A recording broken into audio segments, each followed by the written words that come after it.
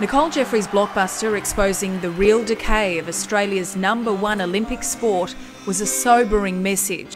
Time after time. Jeffrey painted a disturbing picture of just how easily athletes can fall off the wagon in a steep descent from hero to national disgrace. Her exclusive story, legwork and follow-ups shook Australian swimming to its foundation.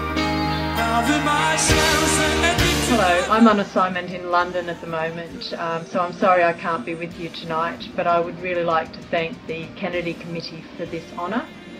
I was on holidays in Italy when this story started to break, so it took quite a lot of effort to get it done.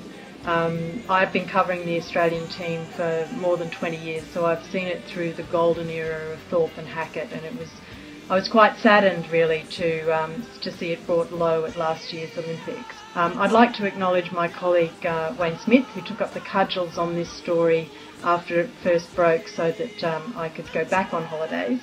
And I'd like to thank my sports editor Wally Mason and The Australian for their ongoing support. Have a champagne for me. Thanks.